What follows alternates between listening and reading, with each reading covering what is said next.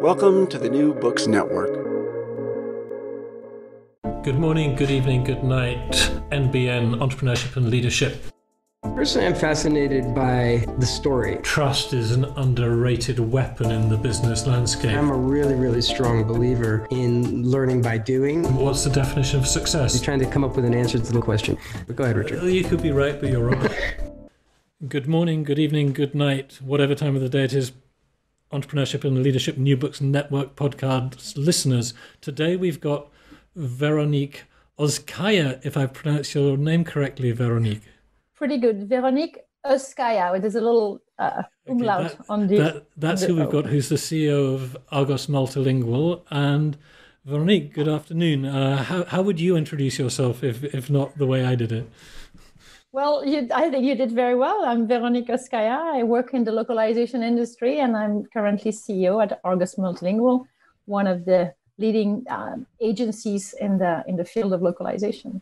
Exactly. And for those that don't know what localization is, go. It's basically, we're translating, we actually, so yeah, Veronique and I work in the same company, but we're translating, she's the boss, but we do translate content into multiple, we basically help companies export their products and services into all the countries of the world. Yes, and just to declare an interest, and when Kimon stopped being the CEO of this company was when you took over. So you've got the former CEO and the current CEO on the call, and I will be talking mainly about you, Veronique, and obviously the company will come into it. And did you, and so if you go back a bit in your life, could you describe your childhood and your upbringing? Because you're quite multi-ethnic. Did you grow up in one country or around? I always struggle to remember myself, so you can remind us. Sometimes I struggle to remember myself. So I'm a French national. My father is French and my mother is half Belgian, half Dutch. And they met in Belgium somewhere, probably in a nightclub, and they ended up getting married. And my mom moved to France. My mother was a qualified midwife. But at the time, you didn't have a diploma conversion from one country to another. So she ended up working in my father's business.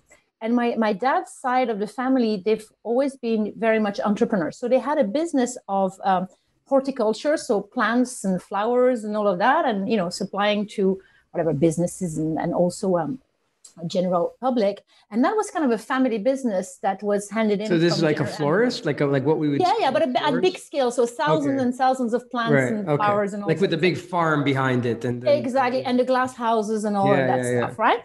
And so as a kid, I was very much exposed to this entrepreneurship because they had their own business, but it also kind of showed me the side that is not so glamorous, which is the long hours, working weekends, not taking vacation when everybody else was taking vacation because summer was their high season, all of that stuff. And I thought, wow, it's hard work. Plus, I worked with them. So in the summers, my family's philosophy said, well, you're going to, learn quite early what it takes to make money, literally. So for my summer holiday, I had one month I had to work and 1 month I could, basically be on holidays. It's good parenting. Yeah. And my dad used to kind of, put me in a glass house and show me what to do, right? And he would show me for 10 minutes and then I would be by myself for the rest of the day to kind of, do the work. So I know how to prune all sorts of plants. Yeah, but when did they put you in front of the clients? They did put me in front of the client. They put me in front of the clients when I was about 15. So we had also there was the business was like kind of, you could call it cash and carry. The big thing, the trucks would come and take, thousands of plants and go to Paris, but they also had the shop. And I was in the shop from about 15, right? And I kind of like that. But one of the lessons you learned was, quite often people who've gone into business, they go into business and they had nothing in their background. Sometimes they say, well, my mother or my father was a great role model. But in one way, the lesson you learned was maybe entrepreneurship wasn't for you as the first choice. Is that correct? It's correct because, to be, with my childhood perspective, I kind of envied the kids of the doctors or the lawyers down the street who had it a little bit easier. In retrospective, I think what my dad did was smart because he kind of taught me lesson of life very early. And, and it was enjoyable, but I knew that, maybe it's not for me. So it kind of gave me a different direction. Did you like it when you were in the shop? I'm just curious, like that part. I did. And people were always like, I find that I also like dealing with the annoying customers and trying to solve things. So I like the diversity. And that was kind of a key because it was never the same. And, people may, I don't know, they would have a wedding, they would have this, they would have that. So you do different things. But then it made me think, I didn't like stuff that was too repetitive. And I knew I didn't want to stay in my hometown. It was a small town, northern France. Right. And so I said, I need to study something that's going to get me out of here. It's so often the case that the major impetuses to do things in your life is like, I don't want to carry on doing what I'm doing. I need a change. And, it's not always that, but it's so often the case, isn't it? Exactly. And everybody was studying kind of, I don't know, 50 miles away from home. And I said, no, I'm going far. So I went about 500 miles or so. I went to the south of France, actually, to study. And I studied international politics. Actually, I wanted to be a diplomat because I thought I'll travel. I definitely won't be in my hometown. Won't be boring. So you're passionate then of like cultures and travel and languages. Like what like why? Why do you think that was? Because when I started studying English in school, I kind of found it fun to be able to communicate in another language. I got, now I'm going to show off a bit, got first prize in English, when I was like, I don't know, 12, 13. And I won a prize on a trip to the UK. No way. And I went to Cambridge. Right? Very good city. Very good city. Right? That's where Richard graduated. Just to be, let's I kind of thought there was a link there. And it kind of also opened my eyes. So this kind of teenage time was kind of interesting, right? Because I went, and this is fun here, England, and the people are different. And were your parents, so you said they were working all the time. They didn't have that time for vacation. So you didn't really get the internet, like they weren't, they were somewhat international being, but it's cross-border, northern France, Belgium, and Holland. And my grandmother, she had an apartment in Spain. So she would take me from, so I spent actually I didn't spend my summer vacation with my parents. It was either with an aunt, with my grandma, with cousins, or whatever. So are you an only child? Are you an only child? No, I have a younger sister. Okay. Yeah. Okay. And initially she was going to stay in the business, and then she took a different path. But initially she was going to stay in the business. And were you on did that disappoint your parents? Were they quite happy for you to go off and do your own thing, or did you have to feel a little bit of pressure? It's a pity. Who's going to take over from us? That kind of stuff. Never had that pressure. They sold the business, and I have to say that from my mom's side, my mom was like, do what she kind of felt like I was always like like quite good in school, whatever. Like I was quite decent. She saw a lot of potential there academically, and she actually encouraged me. My dad was a bit more like, oh no, stay close. She was like, no, spread your wings and off you go. Nice, mom. And so then you ended up choosing diplomacy. Just in your head, you were thinking, this is my ticket to travel around. Exactly. And what is diplomacy? I can't even imagine. What does diplomacy study look like? What is that? So I learned everything there is to know about, history, like all the, the wars, the alliances, the all of the treaties, all of the, and from, starting quite back in history to recent times. And that was quite interesting. And then I had 1 year in Ireland on Erasmus. And what was really cool there is that we were applying things to current affairs and analysis of, what was going on, and, analyzing, for example, the Israelo-Palestinian conflict and stuff. And I thought, okay, that's kind of fun. And I got into the French embassy. So that was my first job. I got in as like assistant to the consul. Mm-hmm. And it was horrible. It was just horrendous. Well, for somebody like who knows you, like I know you, this dynamic, fast-moving, I can't imagine a worse environment for you than the. Actually, when you think back on it, the diplomatic you were so obviously look back and said, no way, like that. At the time, we're talking the 90s. It was still extremely conservative. You needed the duster to just, remove the cobwebs. Very rigid.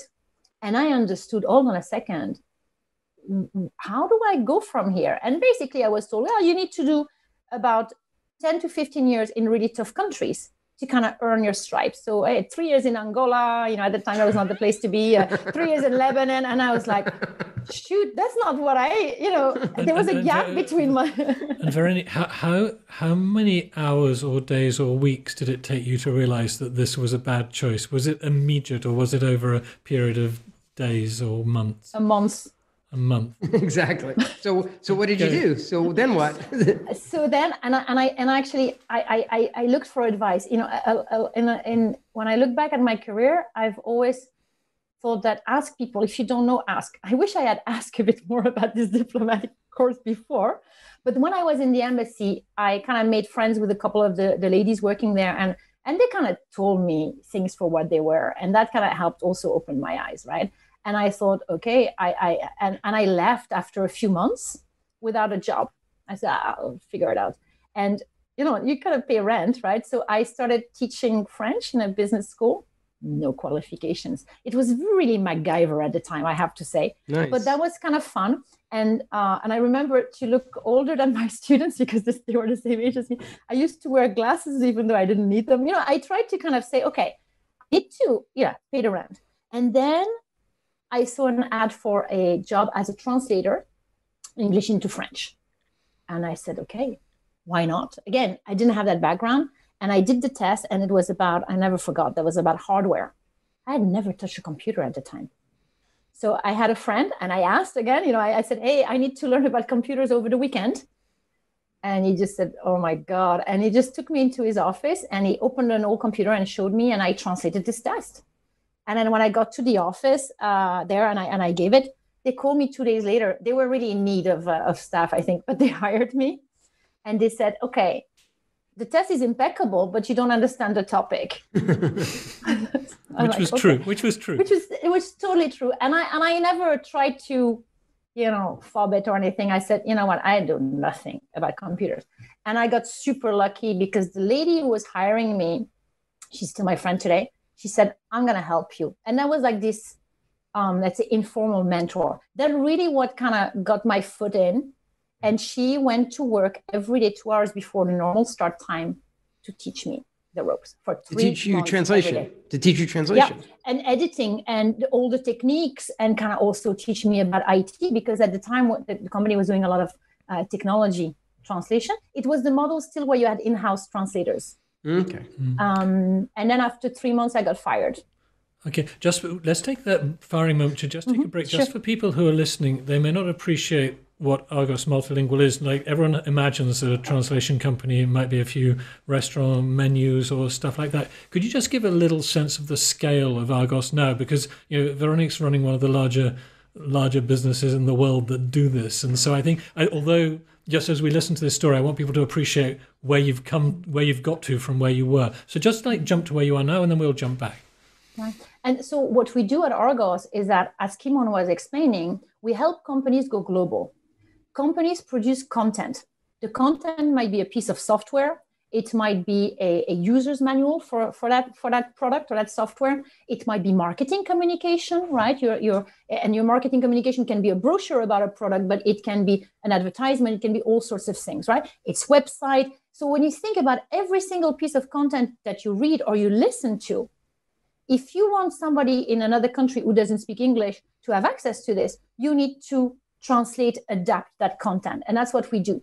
And we work mostly in sectors like life science or medical sector, manufacturing and technology. So to give you an example, we take the customer does heart rhythm management, so the pacemakers that people will have it. Well, you want the doctor who's going to place your pacemaker, if he's in Slovenia, to have all of these instructions in Slovenian and not make a mistake when he or she places that pacemaker. We translate that content.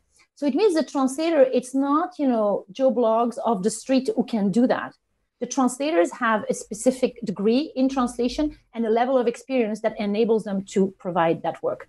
We manage this work. So if, Richard, you are, a product manager in a big pharma company, and you say, okay, I have this drug and it's going to be released in 50 countries, we manage that process of making sure everything gets translated, maybe formatted, everything, so that when you get your product back in the 50 languages, it's ready to be actually shipped in the different countries. Okay, so that just gives a bit of context. So it's not just the odd, like the guy, because even if you wander down most streets in Krakow in Poland where I and Kimon live, you see little signs up saying translation in Polish, and you can walk in with your will or some document, and you hand it over, and it's not that at all, really, is it? No, and we work very much in the enterprise business, so it's really corporations who have formal needs that tend to be recurrent as well.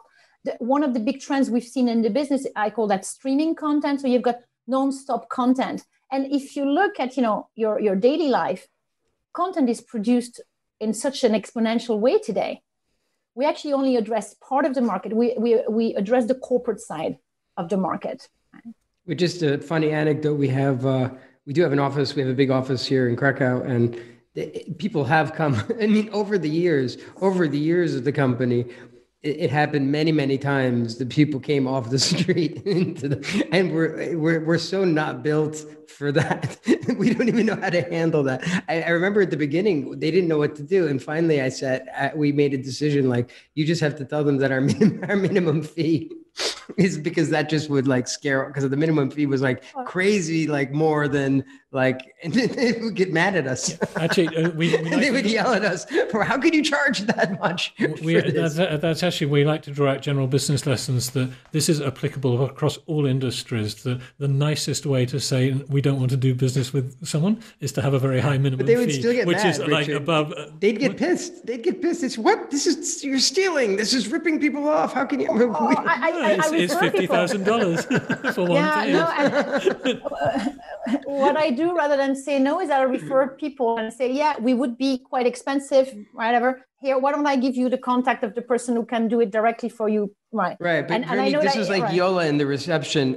she had to deal with this person off the street. So, and if I needed to do my birth certificate translation, I wouldn't go to Argos. I know I would go to a small agency. That, again, it's back to specialization. Yeah, it is. Right. So. Okay, but the company you were working for back then, you got fired. They needed in-house translators, right? So they would. First of all, Vernie, that has to be the only time in your life you've been fired. Yeah, it was. I mean, I just what did you do wrong? and you know what? I don't think 20 people got fired that day. All the in-house translators. There was an M&A happening. We were just so young. We had no clue what was going on. So the company we were working for got bought by a Dutch company. And the Dutch CEO manager came to Dublin. And that day we didn't have a clue what was happening. It was a Friday. He fired 20 people on the spot. And he said, but it was in September. He said, but we want you to work till December because we had this big project for a company doing software for architect, right? So it was a massive project. He said, well, we want all of the linguists to stay. We will pay you till December so we finish the project. And this was a moment where, we're talking about lessons. I was very bold that day because my mentor, the one who helped me train out, she said, why are you being upset about? Think, what can you do? And she literally gave me this mental slap and said, don't wallow in self-pity, do something about it. And I took the 20 linguists, we went for a drink. And I said, do we need to take it lying down? Or maybe we go on Monday morning, we all resign on the spot. And we say, if you want us to finish the project, you need to rehire us as freelance. And here's the rate. Thank you very much. Nice leverage. Entrepreneurial moment. I was thinking when you were telling the story, that opportunity immediately popped into my head. I had no idea that you had done that, but I'm like, really? You just like this? You do get that slap because, you're young, you just started a job. It's not very nice to be fired. But then we thought, yes, leverage, and they need us, right? The leverage, they need us to finish this project. And what was interesting is that after we finished this project, a number of people really were resentful to the company for being fired in the first place, and they moved on. I didn't have that. I actually stayed in that company, and I made a career. It became Lionbridge. So that was kind of a wise move. One of the biggest companies in the world for those. So you and a big group of people, you were invoicing the people you formerly worked for as employees, just as freelancers for 3 months, and that double what we were making. Double. So how, Veronique, did you get from? So how did you? So you went. You said you stayed in the company. So how did you get back in? And then how did you ultimately get outside? Because just for people to know, the CEO of Argos doesn't do translations herself. Yes. And in total, I did translation / editing for 6 months in total in my career. Right. So when I got back in, the model had changed. So in our industry, the model in the, let's say, 80s, 90s were still in-house translators. And then it shifted to outsourcing, meaning that you would use translators in country and you would manage this. So the translation agencies, the larger ones, like Lionbridge at the time, like Argos today, it's really project management that you do. You organize, you orchestrate the whole process, right? And so I actually got back in as a kind of a language lead. I was basically responsible for all of the French language across all of the projects and products, right? So that was my first in. And then after a few months, there was an opening in project management. And I thought, okay, I've acquired those skills of managing across the board, a number of people, a number of projects. And I want to try that. So I did project management. And I have to say, I was lucky in a sense to always have great managers who recognize the work. So I didn't really kind of ask for it. And then I kind of graduated to a production management. How long were you in the project? How long did you do project management? I did about 5, I'd say 6-7 years in total. So wow, good. So you really have that foundation, because that's really the business, is the core of what we do is really project management. People think of us as translation companies, but we really are managing these complicated projects. And just again, we are going to work through your life, but I'd like to pick out particular points that sometimes it's a real advantage for the boss, the leader, to just have a sense of distance and not really understand, but like look independently at what the people working for them, like you can be the boss of Coke and not know how to make Coca-Cola or whatever. On the other hand, sometimes it's a real advantage to understand the detail of the different processes involved. And what would you say the advantage for you now is having done these different roles? How does that help you be the boss now? Maybe kind of coming back on the philosophy, I like to be able to dive down and back up. And I think for me, it's an advantage. The CEO of Delta once said something that really struck, and stayed with me. He said, I sometimes board a plane to see what's the experience as a passenger. I go on the tarmac and see how the engineers work. I sit in the cockpit with the pilots. I go at the desk with the people in the desk people in the airport. And I like that because it's kind of getting that experience. It doesn't mean you understand, what you need to do as an engineer, but you kind of appreciate what it takes. And what it gave me is that I have the greatest respect and appreciation for how hard it is to be a project manager, to be a linguist, I did DTP, I did engineering, I did testing. As I say, it was a little bit MacGyver because we were in this stage where, you rolled up your sleeves and you got whatever done to get the project out the door, right? And it was a little chaotic and a feeling of startup, but because you got your fingers in a lot of pies, you understood. And I also understand now how it evolves with technology and so on. But when I talk to a project manager, I know, I'm not saying I could do it today, that's not the point, but I understand that the business challenges they have to deal with in terms of delivering on time, in terms of customer service, etc. So I find it helpful. And what I typically do, and Kimon does that too, is that I have one-to-ones with different individuals across the company. And I ask them questions, because if I don't do that, then I think I stay too remote from what's going on. So it's this balance in understanding what's happening on the ground with our customers, with our staff, and also being able to take this, elevate it, and kind of think through what to do with this, because it actually feeds into our not just our strategy, but how we operate and how we develop the company. Correct. Yeah, I'd add to that, Richard. I'd add one more thing, because I think another thing you use it for, Veronique, that you didn't mention, that I think you use it for all the time, is clients.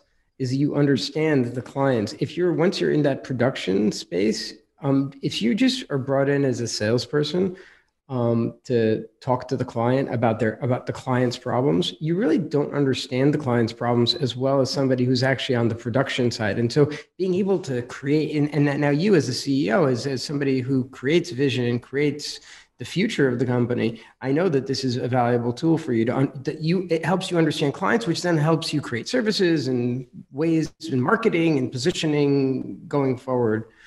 So I think that's also huge, like the client side. So certainly, and there's yet another aspect of this, which I think, and I know you're very, very modest, but I think you can be a leader without having done the job. But it really helps get the respect of the people in the organization if you know that you, some stage in your past, you sat in their shoes. It's possible to manage people without that, but if you've done what they do now, they will warm to you more because they feel more understood, and part of leading people is understanding them, isn't it? Absolutely. And if I hadn't had this experience, I know that probably my first couple of months on the job, if I came from outside the industry, would have been to sit on the production floor and like watch and ask questions and try to understand. I'm having yet another thought here, which is to do with process efficiency as well. That sometimes when I'm mentoring people, I ask them to, if I know that they're going to be having to manage other people doing a particular task, I say, do it yourself for an hour and just time yourself so you can do that 40 times in an hour. Because if then they say it takes me, I can do 2 per hour. And if sometimes the differences are not marginal, they're enormous. And if you say, that's ridiculous, you can buy a plane ticket in 30 seconds because I've done it. Someone says they need to go and buy a plane ticket and they need an hour. So do you find that you're at the level where you're looking for operational efficiencies, or do you delegate that to other people in the organization? I pick up on some of those, and then of course I trust. We have brilliant people in the company, and they have this mentality. Just to give you an example, I had a conversation not so long ago with one of our staff, and he was mentioning to me something very, it was a little bit of a detail, right, on a process, but he was explaining to me how instead of spending 15 minutes, he could have it down to 5. And then what I asked him is, how do you scale that? How do you apply this? How much can you apply it to? And then actually you take that and you say, hold on a second, that's in one part of the process. How do we extend that? So definitely I pick on some things and I ask, are we already doing that? And sometimes it's, yes, we already are. And sometimes, I don't know, actually, we haven't picked up on that. Why? Because, work is ongoing. And I think that to my level, I can contribute a little bit in this standing back and looking. And other people are doing this in the organization, thankfully. But this is kind of fun part for me also of the job, to be able to really see what's under the hood or the bonnet. I'd like to, I didn't ask, I forgot. There was a question I wanted to ask actually when we flew through your early years. And this is something I don't know about you, so I'm kind of actually genuinely curious about it as well. Is that like, did you play sports, or would you consider yourself a competitive person, and how did it manifest itself? You won the prize. I noticed you smiled when you said you got the scholarship, or you won the prize to go to the UK. So I noticed there's a little flash of competitive. I am terribly. I am such a bad loser. I am terribly competitive.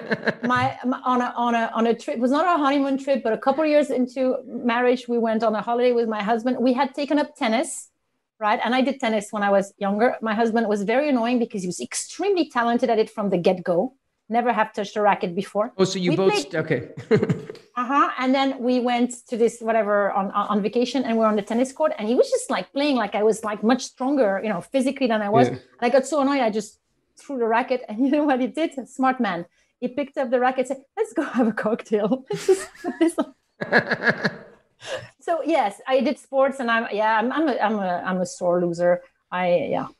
Hello, everybody. This is Marshall Poe. I'm the founder and editor of the New Books Network. If you're listening to this podcast, you probably love to read. I know I do. So I'd like to recommend you subscribe to Scribd. Scribd is the ultimate reading subscription service, letting you explore all of your interests in any format you choose, ebooks, audiobooks, magazines, and more for only $9.99 a month. All your favorite things are there. You get an entire library for less than the cost of a single book. No complicated credit cards or additional purchases required. If you're not sure what to read, Scribd combines the latest technology with the best human minds to recommend content that you'll love. Want to change things up? You're free to switch between titles, genres, and formats at any time on your phone, tablet, or computer. And here's the best news. Right now, Scribd is offering NBN listeners a free 60-day trial. Go to try.scribd.com/NBN for your free trial. That's try.scribd.com/NBN to get 60 days of Scribd for free. And do you let your kids win? Yes, I'm kind of, I don't know. Actually, I don't. When they were very small, I would let them win, and they picked up on like, did you let me win? They didn't like it, and now no, So now, do you let them win? No. I mean, come on, like once they passed probably age 7, that was over. So when the board game, whatever you play, Monopoly, or any board games, those. If you play, you're gonna play serious. We play poker, we play tarot cards, like we're serious. All right, sorry, Richard, let's go back. I digressed the thing. So I mean, in the current context, as well as leading Argos, you invested a significant amount of money, and we're business partners. You're shareholders now, and so did you always have that as a goal to be like to be co-own? And because it's one thing to work for other people and be successful, it's another thing to be a co-owner, and I'm just wondering whether you had in mind that was something that you might do or you really wanted to do, like just in terms of how you felt about that role. And maybe you can just, before, as you get to that, because prior, I don't remember either your situations in the previous, were there equity deals and stuff like that? Maybe you had something before. I don't remember exactly. Right. So if I kind of step back, to that time when I finished in production, because I think that's maybe something interesting, the sales part. So the reason I moved from production into sales was because I was getting frustrated with salespeople because I felt they were not doing their homework. And I had a few episodes where we would go to a meeting and I would have prepped them and given them insights, and they would put their foot in it at the customer meeting on really basic things that they should have known. And I felt they're very distant, but they're the ones kind of making the commission and making the deals, but they're not making that effort to really help the customer. So this was kind of this change moment in my mind. I said, well, maybe I can do it. I know what we're selling, and I have the customer at heart. I want to do good for them. So that's how I transitioned. But the interesting thing, in terms of leadership, I should have asked for the job, and I didn't. I actually got headhunted by a company. You're about 30 years old now, I guess. I was late 20, just about 30, right? Exactly. And I got this job in a startup to be sales associate now, and I got a call from the CEO of Lionbridge, and I was like, why is he calling me? And he said, I heard you resigned, and we were quite a big company at the time, and we had a couple thousand employees. So I was like, wow, I'm getting a call, and he said, why didn't you tell me that you wanted to do sales? I'm like, I was going to pick up the phone. Hey, Rory, how are you doing? I have this, and so I kind of, I thought, all right, whatever. And he said, we will create a job for you. I want you to stay. Yeah, but let's give Rory some props here, because on the one hand, you say that the company maybe missed the opportunity on some level to offer it, but they realized they were going to lose a talent, and they went back and they got it. And that's ultimately the end result. Because exactly, for me in business, it's actually, who cares how you got there? You got there. You got her. You didn't lose there. You didn't lose her. You got her, basically. No. So, and then I was like a year of be careful what you wish for. You might just get it, because it was hell. I didn't know what to do. And that's where I felt really having somebody to help me, mentor, tell me what to do would have been great. I had to figure it out. Okay. Anyway, it worked. Long story short, I became super successful in sales. I was like number one salesperson at the whole of Lionbridge because of all my friends in the organization. Because the fact that I had built this network, people trusted me. And this was the biggest company, right, Veronique? I mean, you were the most successful salesperson of the most successful translation localization company in the world. So that's just... my first year, I brought like just shy of $500,000 of business, and they told me I failed because my quota was 2 million. It's like, oh man. And, again, you were talking about character and resilience. I said, I don't like failing, that's a bit like this. Not hitting your target. Not hitting the target. I'm not pleased with that. So I just stuck at it. But anyway, and so I got to that, and I really liked it. And then I took more responsibility. Back to your question on ownership, at the time, Lionbridge became public. And I kind of liked this feeling of, I was a shareholder, and, and your bonus or whatever was a mix of cash and share options and all that stuff. And that that was always at the back of my mind. I thought that was interesting. And I always had the passion. Did that turn out to be very lucrative for you? Was quite good. Yeah. I have to say that my regret was, again, overachiever, not to have been more senior earlier, because I would have had a bigger thing. Okay. Exactly. Because I saw also some of the, senior colleagues, did super well. Yet I think it was a very, very smart way, they were public soon, but it was a very smart way of keeping the talent and of making you feel like you're part of that story. The two companies I went to after, that was not the case. And for me, it was a little bit of a problem, because I was getting also to a level of maturity and influence on the business where I thought, man, I just didn't want the cash and the recognition. Cash was very good. But I felt that maybe you have a slightly different behavior. Your engagement is maybe a little bit stronger. So that. And then my before Argos, so I was CEO of a company. We sold a board-owned company. It was a privately held company. They sold to a private equity, and that was really, really insightful, because then I really kind of saw the whole mechanics of that, of how the goals were set, how the strategy was set. Not necessarily that I agreed with all of it, but it was super interesting to actually understand the whole mechanics. And in that organization, as a staff member, you could get some equity, right? So you could buy some equity, but there was a cap on it, right? So it was like, no, you cannot own too much of the company. But definitely, I think it gives you. I could see the drive of, like, in that previous company. I also saw the drive of the ones who were, equity owners. And in a sense, I think there is a way of looking at a career as being an entrepreneurial process. You're a person who can offer a set of services and value to the employer, and you're looking for where you can have the most impact. And it's very important, the company, choosing which companies you work for. That many people listening, the average age of someone starting a business is in the Harvard Business Review, it's 43 years old. It's people who've done something and they've got a skill set, they're aware of some opportunity, and but was Lionbridge a good company? Did you feel like it was a growing market? You had a senior position, so it was a good opportunity to represent them as a salesperson for a period of your life, right? Yeah. It was a company that had the feel of like anything can be done.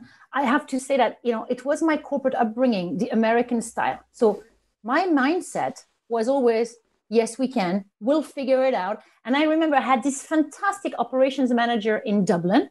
And, when I was like a quota carrying salesperson, I would come to her, and I never wanted to sell something where we couldn't make money, because I had been in production. I knew what it meant, right?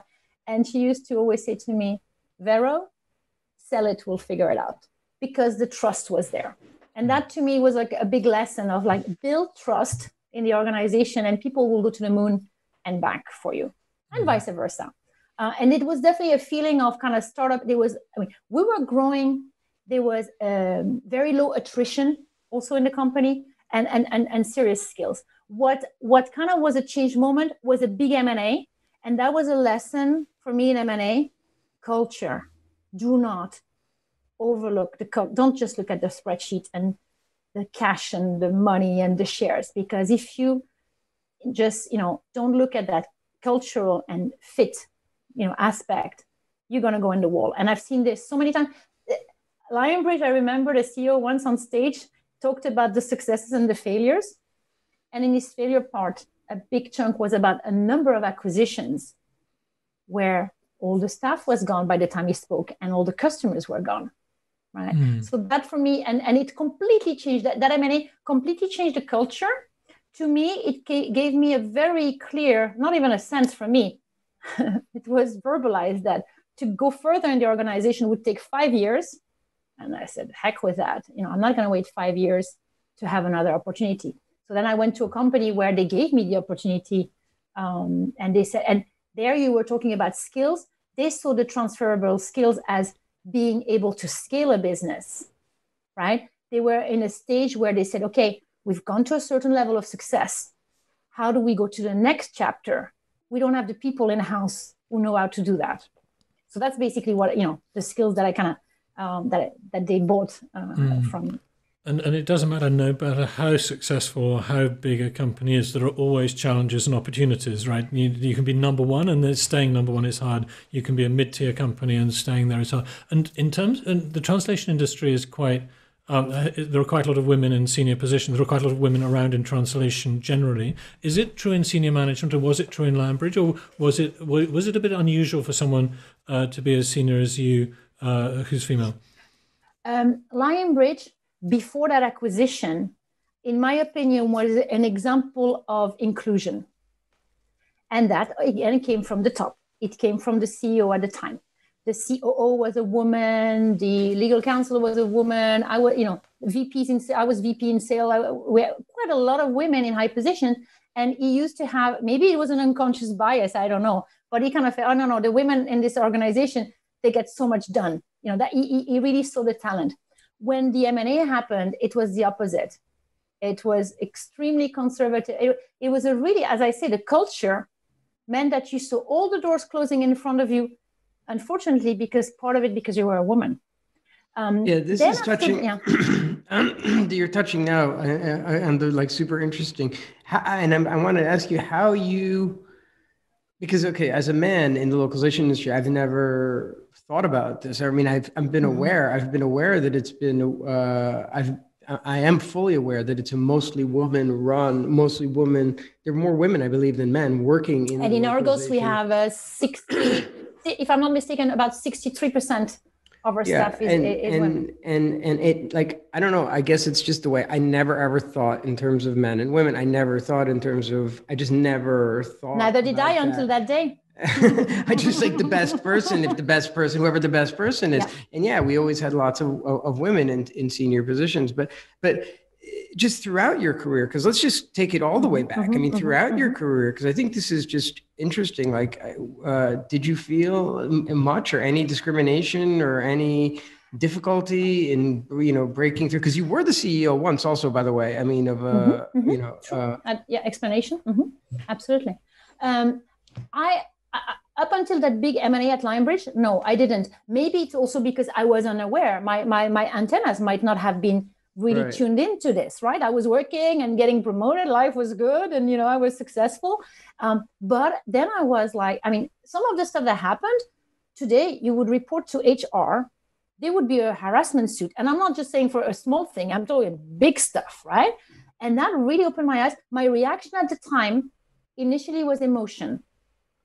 If it happened today, I would behave in a different manner. But at the time, it was upsetting. You were angry. I was angry. And I was like, at some stage, I was a little scared, I have to say, with some of the behaviors that people coming to my... I'm not going to go into the detail, but it was really kind of a moment where I was going home and saying, oh my goodness, I don't know if I can come back in tomorrow morning. What's going to happen tomorrow? And some of the stuff I was schooled. And to me, it was like a huge shock. I had never expected this. And after the emotion, I thought, you know what, this is just, I didn't see a way for it to improve unless I stayed for a lot of things would have had to happen to improve within a reasonable amount of time. And I said, life is too short for this. So I left the company, and that was a smart move I did. And in the company I went to, it was in Central Europe then. And the owner was a woman. Right? But the thing that was very interesting is that when they run a CEO race, you could call it race or whatever, like they were a CEO selection, let's say. And I was pregnant, and she's the one who told me, oh, you probably don't want to run for it because you're expecting. So again, and she didn't mean badly, but this bias for a period of time, it coincided actually with me becoming a mom. was kind of, if I kind of look at that timeline and this kind of maybe association of ideas that people had. Oh, she's a mother, she's not going to work as hard, or, oh, she's pregnant, how can she become CEO? So there was these things happening. And then when I was CEO in the previous company, I think I didn't ask for it. It was on merit. I think that but the thing though, is that there was a preparation ground. So when I came into this company, same pattern where the company was at a certain level, not making money. And they said, we need you to come in, fix, and grow and get to the next level. And then straight away from the beginning, we kind of run. So the CEO at the time, him and we kind of run the company. So I took care of everything around strategy and business and marketing, commercial, and he took care more of the financial stuff, So we work very well together. And then what happened is that we flipped. So I became CEO and he stayed as CFO. And that's what he wanted.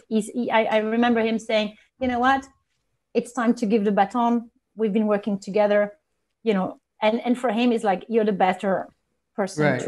And unfortunately, then that was very soon after that. And then soon after that, the company got sold. And there again, I was very surprised that it was bought by a Nordic country. And I always had this idea of very egalitarian society. Right, exactly. And it wasn't, board meetings was me and 15 guys. And I thought, this is 2019. It's so I don't want to complain, because I do think we've made tremendous progress, right? Because if you look at 100 years ago, 50 years ago, 20 years ago, so I don't know, Veronique, though, you drew my attention to something at some point early on when you were joining, or you joined, or I can't remember at what point, but you said that, I can't remember the number, because we're one of the 50 biggest companies in the space. And I think you were like one of only, maybe there would be one other one that was actually appointed as CEO in that top 50. And so, I'm sorry, and this is a shout out. I don't know how many people will watch from our industry, but we are maybe great on one level, and this is not patting myself on the back, honestly, at all. But why don't we have more female CEOs? That's since we have a huge percentage of women in the industry. I think it's kind of appalling that there's such a small number of, and I had never thought about it until you pointed it out to me. And this, I was just like, and you know what? And this is what's great, because that permeates in the culture of Argos. In Argos, what I've seen is it doesn't matter if you're blue, you're white, you're, whatever, it's what you contribute to the business. We have many blue the best people. Talent. A couple.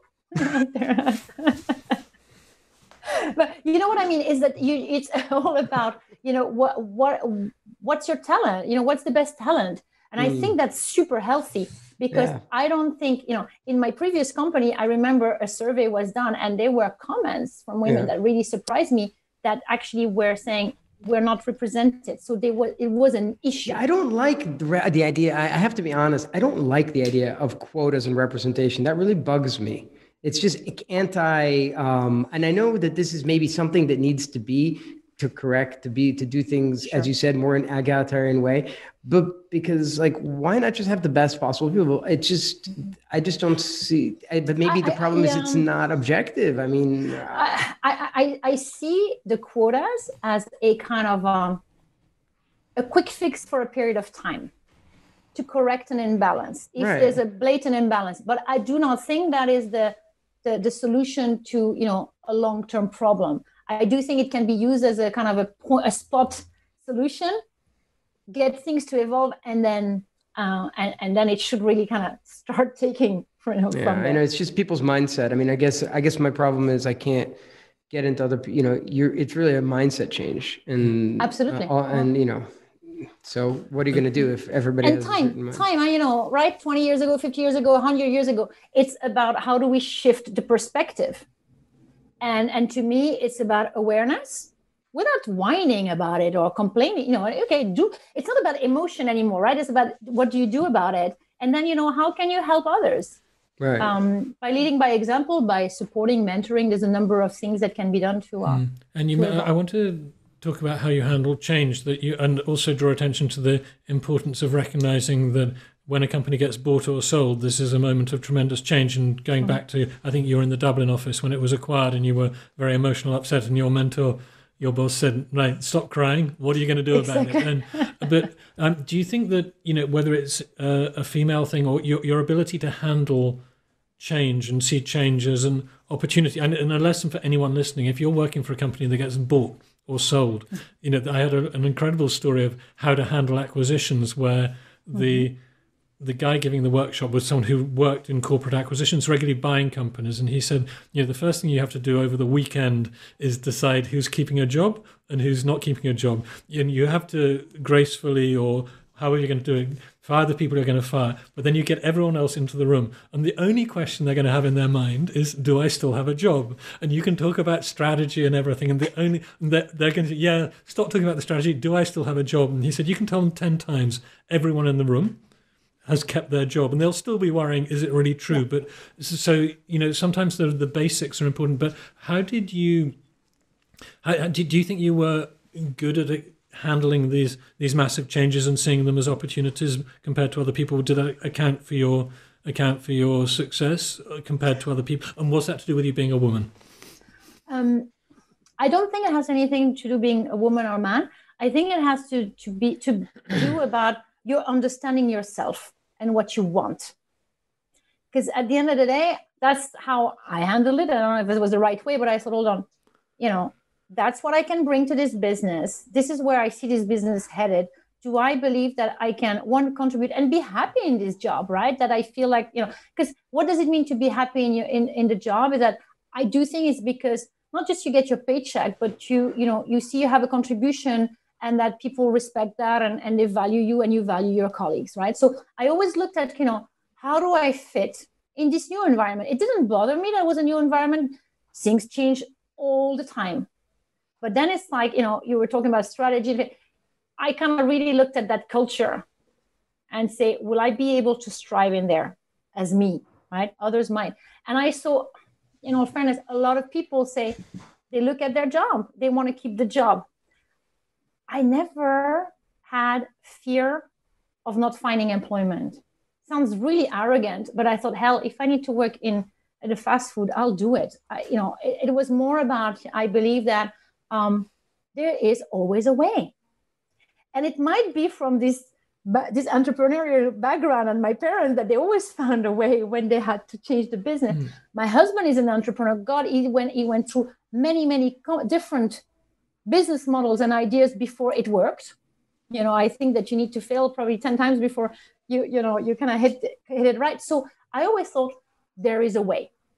And I do think it's about you as a human, your identity and what you want. And my recommendation was always to say to people, what is it you want? And when somebody, and I had, in his M&A, Richard, I had people coming to me upset, kind of, do I have a job? And I was always using this technique. I call it the so what technique. And I said, okay, if you lose, I might lose my job on Monday. So what? Oh, but I won't be able to pay the rent. So what, things like that, you just kind of say, is it that bad? Or maybe you can do something about it. And you mentioned in one of the companies, there was an American company, or your boss was American, and there was this can-do attitude. And the translation industry has a lot of women, maybe not as in the CEO role, but throughout the industry. There are a lot of different, obviously, there are a lot of different nationalities in translation, because very often people go into translation because they come from one country and they live in another. There's that sort of, it's a really great industry from that point of view. And so do you think, and you refer to this American attitude, and now you're talking, as a European, you're talking about the sort of, maybe it came from your parents, this sort of can-do attitude. Yeah. So do you see could you just reflect on what you think about the American business culture? Because, Keyman is American. The company was founded by American, but grew up in Europe, but our biggest market is America. So can you reflect on that a little bit? What I've picked up compared to maybe not all countries in Europe, because every country in Europe may have a different way of doing business. But what I found that I always kind of related to in the US is that I always find it was slightly easier to do business, a little bit of a shorter time to making a decision, a little bit more of a willingness to take a risk. to try new things. I've always picked that up. And I always joke that it kind of starts from Silicon Valley, moves across the US, and then comes to Europe. Now, in Europe, you also have hubs of innovation. And I think young people also, their attitude is changing. But definitely this kind of American way of doing business, it's about business, right? And yeah, I just felt it generally also things like getting referrals. People will say, yeah, you do a good job, I'll give you. So all this kind of business mentality that people feel it's normal to help one another or support one another, but also it's very, I think it's a bit more direct. That's the second thing, right? It's kind of a bit shorter time to decision, but also a bit more direct. You have to understand how people communicate. You might have to read a little bit between the lines, but you know what's going on. I think that sometimes in Europe it's a little bit more difficult to decipher depending on on the countries. So France is super hard. France is, I'm French, it's a nightmare. Unless you're a French company in France, right, Franco-French, it is not easy. I think Germany maybe a little bit to that extent. We work with enterprise, so maybe it's a little bit different, but definitely at SME level, hard. But say, and in Europe, there's an expression DAC, which is Deutschland, Austria, and Switzerland. And I say that you can be an international company. You may be Japanese, but provided your head of sales for DAC is Wolfgang Schmidt, and you can be. But you also need to be invoicing from a GmbH. Yes. Well, Wolfgang needs to be invoicing from the GmbH. The Germans will like to do the business with the Germans. There's a very cultural thing. There, I do agree with you, Veronique, about the American, and this isn't because in fact, Argos is not at all. I don't know what Argos is because I never worked in an American company in my life, so I don't know what was created, what kind of a bastard child was created there. But anyway, I wanted to just completely shift gears here and ask you. So you've joined Argos. You've been approaching a year now as the CEO. I know I have the feeling. I think I can confidently say you feel comfortable. You feel at home. You fit in the company. Yeah, you fit in. And no, but I mean, the major, as Richard alluded to, really a major equity investment as well. You're a big shareholder of the company, and basically this is your home now for whatever the foreseeable next period of your career. And I've had this incredibly cool and awesome career that we've just talked about. So I'm just wondering, where are you going to take this? What's your plan? Like, where are you going to take this thing? This could be like an internal strategy meeting with the business broadcast. No, but I think it's interesting. I think it's interesting. Like, what are you going to do? Like, what? Obviously, let's just be aware that not everybody's a localization person here. So sure. Just on a very high level. But where are you going to take this business?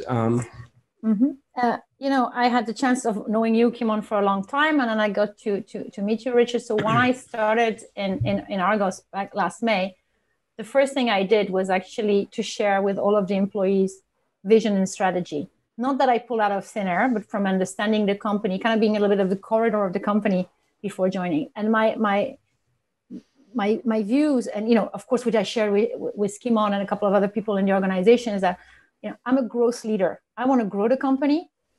And we have a plan to get, first mile is first step is to get to 100 million, which is a big, fat, ambitious goal, right?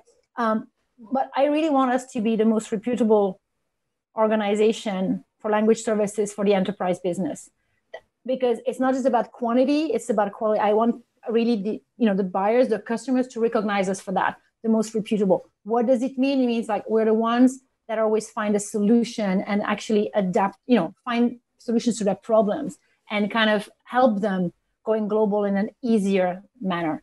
And I think, and it's not a big departure from what Argos already had planted as seeds, right? It's really scaling that and taking this to the next level. And I do think that we do have, in my opinion, somehow a differentiator in this personalization or customization of how we deal with customers. And we've done this exercise on a marketing level to figure out this differentiation, because you said it, Richard, it's a very fragmented business. There's a lot of companies. Oh, you're a translation agency. What is it that you do differently? Or what is this extra ingredient in the sauce that gives you, that special flavor. And you didn't mention the word technology, and there are some animals in this industry, and a lot of you go to conferences and there's industries that might be destroyed by artificial intelligence and machine translation and machine learning, and translations everyone's heard of Google Translate. Google Translate is a lot better than it used to be, in case you haven't checked in the last 5 years. So I use it every day. Yeah. And so do you think that, and maybe you should reflect on the scale we are at the moment. Do you see that technology is part of, would we become a pure technology company, or merge with a technology company, or buy one, or how would that technology fit into your goal of, because when you say 100 million, you mean $100 million or euros or pounds or zlotys? Not zlotys. No. Not zlotys. Dollars. Okay. Well, the way the dollar is going, maybe we want to go euros, but okay, 100 million. Technology, maybe just a little bit step back on Google. They're the biggest buyer, one of the biggest buyers of translation, right? Themselves. When I worked with them back in 2008 or something, there was already this fear, Google will take over. And yes, they have armies of super smart people who created Google Translate. We're talking kind of corporate or enterprise translation. I think we're not there yet, but technology is intricate to everything we do. However, I see that technology is an enabler to what we do. It gives us an edge. It gives us a differentiation. It's not what we sell. Maybe we'll change along the way. But I see that today for our mission or where we're going, really technology is essential, but it's really the enabler, which is dealing with that triangle that never goes away of time, quality, and cost. And this is what the customers really are always looking at. We talk about digital transformation. What is digital transformation? Doing things faster to a better level of quality that costs less. So it's just a different version of the problem that we're trying to solve. So I'm just conscious of time. I do have we have our classic sort of last ending questions. For me, Veronique, it's the one I like to ask everybody is, so you've had this incredibly successful career, basically. I mean, you came from the I don't want to say I'm not sure, the horticulture or the florist. From the glass houses, from the glass house, and you worked your way all the way up to multiple CEO positions, and being the top salesperson in big companies, and like just doing lots of successful things. How much of that story? How much in your opinion? How much of that is dependent on luck? And how much of that is just purely because of your hard work and your skill and your talents, or is there any bit of luck that helped you get to where you are today? I'd say probably 10% was luck, and 90% was luck created from the hard work. And what would be the luck? Like, what's an example of the luck? I can say one, just listening to your story, which was the people you worked for, some of your bosses, your mentors. Exactly. That was random. That you didn't choose that happened. You answered the question correctly, Richard. Congratulations. That was luck. I mean, one of the recent luck is to get to know you, Kimon, 10 years ago, and we met and we got on and we cultivated the relationship over the years. We would meet at events, and there was this natural kind of click that we would chat and talk about business and talk about different things. We realized, we get on very well because we had a similar way of looking at things, and also different skills, or kind of complementary. Absolutely. And that was luck. And then that we actually met, because after that, as you said, you and I put in our work to make this luck. I mean, it took us 10 years. It took us 10 years to get here. It wasn't. Yes, but you have this moment where you meet somebody, as you say, somebody is your boss and they look out for you. I think that actually is a very big takeaway lesson, is that, and that's what I learned. If my boss doesn't look out for me, I'm not in a good position here. No. I better look somewhere else. No, and I mean, on luck, I mean, there's an entrepreneur from Cambridge, Alex von Sommer, and he's extremely successful, probably worth billions of pounds, which may not be worth much in the future, but right now that's still worth something.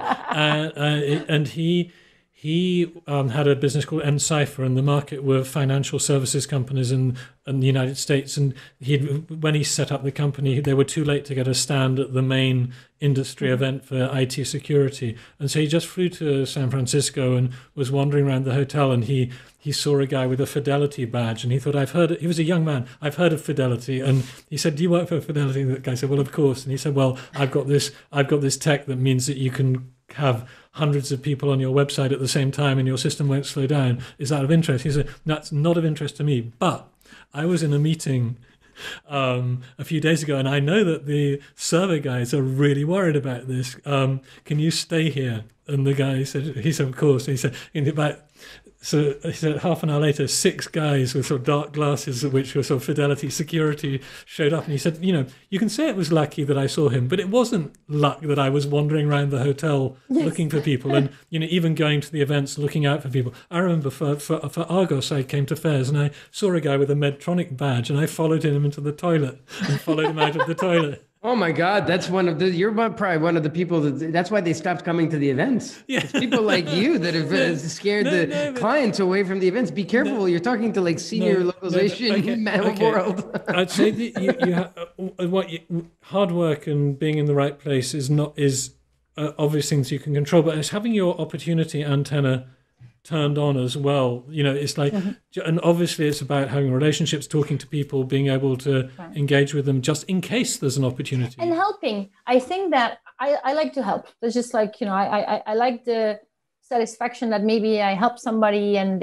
something good happened, or, it can, at any level. And I think that if you have this mindset that you support somebody, you help them, etc., things come back to you.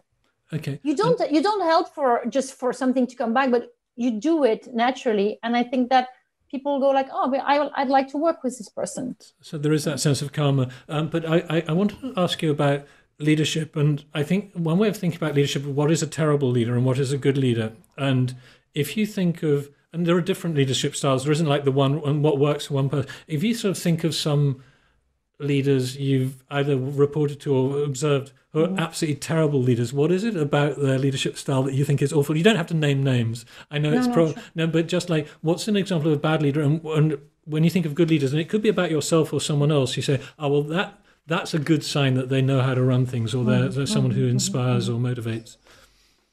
For me, a bad leader is somebody who is stubborn and refuses to listen to different perspectives and be humble enough to say, well, maybe that's not the right path I chose. And, so that this kind of stubbornness, I think that you close yourself off. And second is somebody who doesn't try to, who doesn't care about all the constituents of the business, right? Because your constituents are your customers, your employees, and your investors, right? And if you just focus on one, and I've seen in my career that leaders who started focusing on all constituents, but then, company got very big and then they focused on one. And then when things got kind of unraveled a little bit. So that this stubbornness and that this, not on the focus, the lack of focus on the right thing. What makes really good leaders? I can flip that and say listening. Mm-hmm. Listening to opinions, people, then you make up your mind. That's okay. And you execute whatever, but kind of being open-minded is one. Caring, and I don't know, and I think that is like, it's not whether you're a man or a woman or where you come from. I think caring and be genuine makes a good leader. People can feel that and relate to you. I think that would be like too big. And the third part in a good leader is being a couple of steps ahead always. Because at the end of the day, you got to drive a business, and you got to be always very much, having all your antennas out to see what's going on. And so this curiosity and understanding what's happening helps you being 2 steps ahead. Curiosity is a very important skill for entrepreneurs. And so reading, like I heard from your previous podcast, and I think that today we're so lucky. We have all these resources, and I really think that you don't know what you don't know. So every day you should try and learn something, right?